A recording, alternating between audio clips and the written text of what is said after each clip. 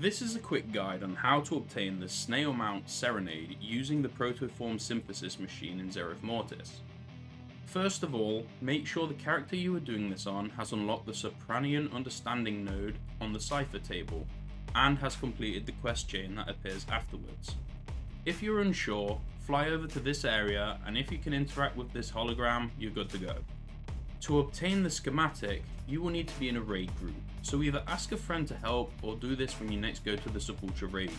Run forward but be prepared, as the trash will start to spawn and attack you on sight.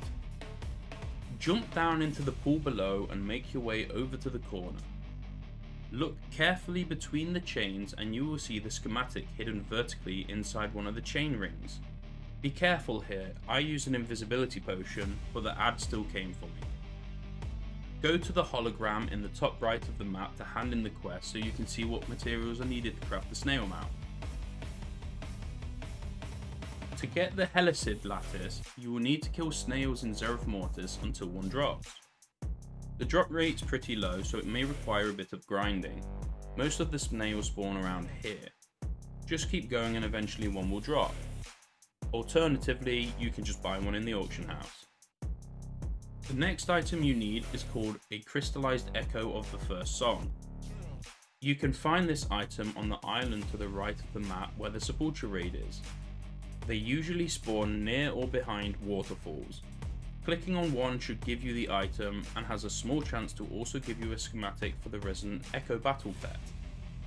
The last thing you need to make Serenade is 500 Genesis Motes. You can get Genesis Motes from almost any creature in Zereth Mortis and just need to kill stuff until you have enough. My favourite place for this is the wasps. I just kill loads of them in AoE. Once you've collected all the materials, travel back to the protoform synthesizer at the top of the map, and you'll have your new snail mount.